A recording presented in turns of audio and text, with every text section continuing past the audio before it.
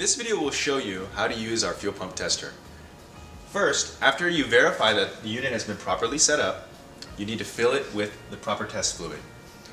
We list 3 test fluids in our tester instruction booklet that we recommend for the tester. When filling the tester with fluid, make sure you fill the fluid up to within a ½ inch of the bolt hole. This will be the proper amount of fluid that's used in the tester, and this will guarantee that you can test all different types of assemblies. Before attempting to test any fuel pumps on the fuel pump tester, please make sure to familiarize yourself with the face of the tester. There are several gauges and switches on the unit. Number 1 is the flow meter. This gives you the flow of the fuel pump tester, and it's measured in liters per hour. Second, you have the pressure gauge. This provides the maximum pressure output of the fuel pump. Here you have the voltmeter. This will tell you what the output power is at the terminals. And here you have the ammeter, which will give you the current draw of the pump when it's operating. This is the main power switch.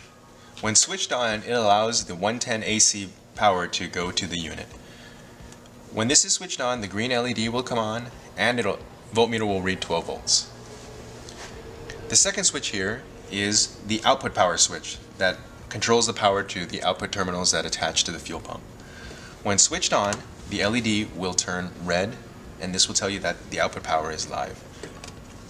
Next to that, we have the main test valve. In this position, you will read maximum flow rate, and in this position, you will read maximum pressure. Now we'll show you how to test an individual fuel pump by itself. Remember, before trying to test any fuel pumps, make sure you use safety glasses, and also you have gloves. For this demonstration, we have only partially filled the fluid tank, and we have also removed the optional splash shield for clarity.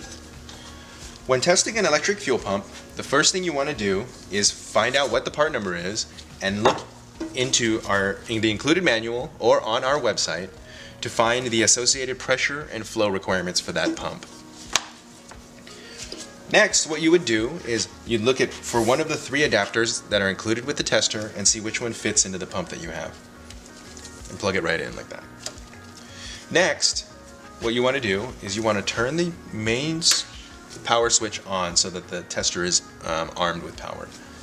After that, you would take your 2 power terminals, connect the red alligator clip to the red wire, and also the black alligator clip to the black wire. At this point, we'd like to run a dry test just to see if the fuel pump is functional. And how we do that is we just hold the pump out of the liquid and we quickly turn on and off the power switch. If we see that the unit is running, we can proceed with the wet testing. After you verify the unit is functional during the dry test, you can move to your wet test procedure. You disconnect this tube from its mounting position. It's a tube that goes into the front face of the tester, and you attach this to the fuel pump with a side-to-side motion. All you need to do is engage about half of the fuel pump output nozzle, and that will be adequate for testing. At this point, you can turn on the fuel pump power, and then you can put the fuel pump into the liquid.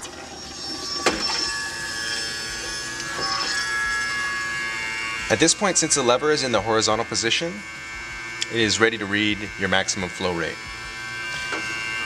Flow rate is read on this gauge here. This pump is supposed to make 160 plus liters per hour of flow rate. And if you look at the gauge here, we have 160 liters here, and you read this gauge from the top of this float. So right now we have 160 plus liters per hour.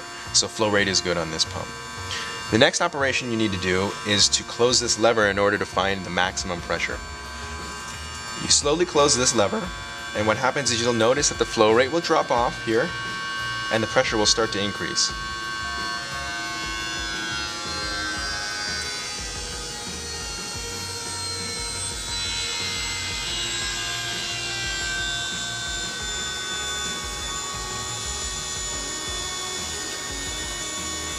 You could either close the valve completely or just close the valve until you reach the required pressure from the specifications in our manual or from our website.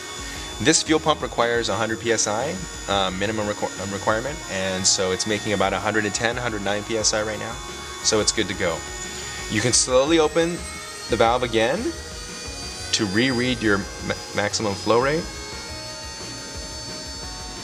which you can see again here is 160 plus liters per hour. And then you can slowly close the valve again and it'll just read the next maximum pressure.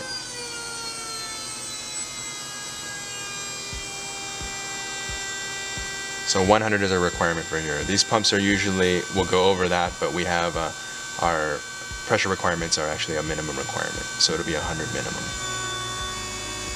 One other thing just to keep in mind on individual fuel pumps when you're testing them, that all individual fuel pumps will have a bypass valve built into the top for safety.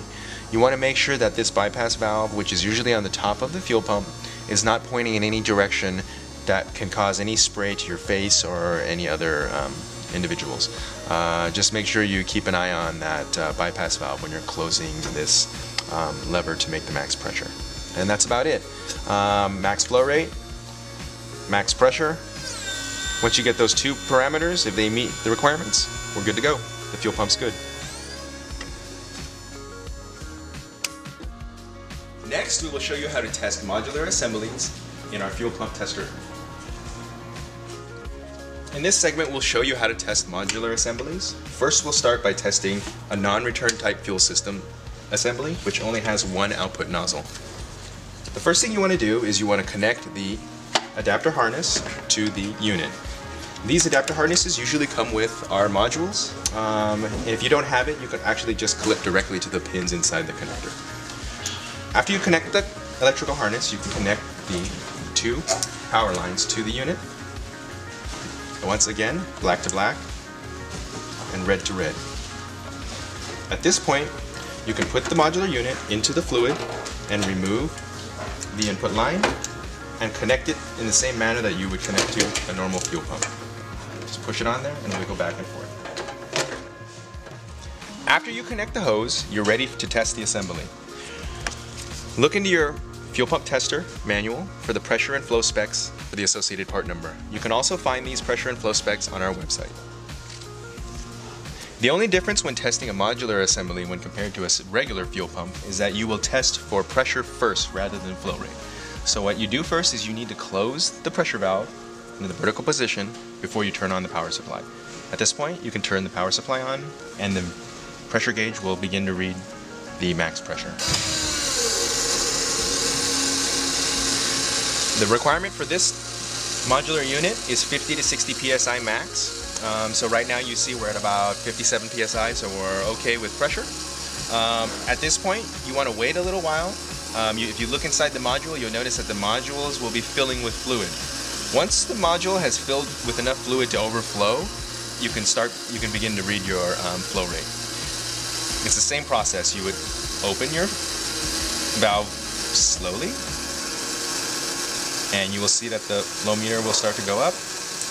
This assembly requires 130 liters per hour minimum of flow rate, so I would open the valve slowly until I exceed 130 liters per hour. So at this point I'm at about 138 liters per hour. So I got 138 liters per hour here, which exceeds our minimum requirement. And I can once again just verify the maximum pressure, which is 57 psi.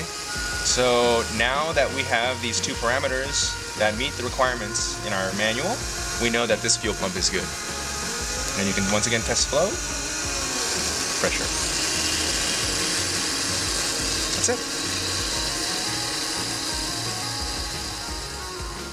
Another configuration of module to test is the ones that are used in return type fuel systems in cars. On these assemblies, you'll notice that there's more than one port. There is a feed port and a return port. When testing these assemblies, you would need to connect the tester pipe to the output port. This is usually the larger diameter port, and it's the port that the fuel pump hose will be connected to.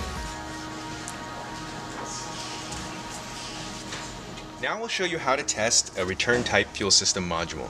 First, what you need to do is you need to find the associated pigtail harness to use with the assembly. Usually these come with the module when they're shipped to you. You will plug this into the adapter And note that the two biggest wires on the connector are the ones that you're going to be using. The connections are basically the same, black alligator clip to black wire, but on this assembly you're going to be using the gray wire to the positive red alligator clip. At this point, the unit is connected and it's ready for testing, and all of the procedures with regards to getting your pressure and flow are the same. The only thing you have to keep in mind for this type of fuel system and this type of module is that you need to remove this return line from its holder and place it inside the container of the module. What this does is it simulates the fuel that is being returned from the return system to keep this module full so you can continue to test it. Other than that, all the testing procedures with regards to switches and the flow rate are exactly the same.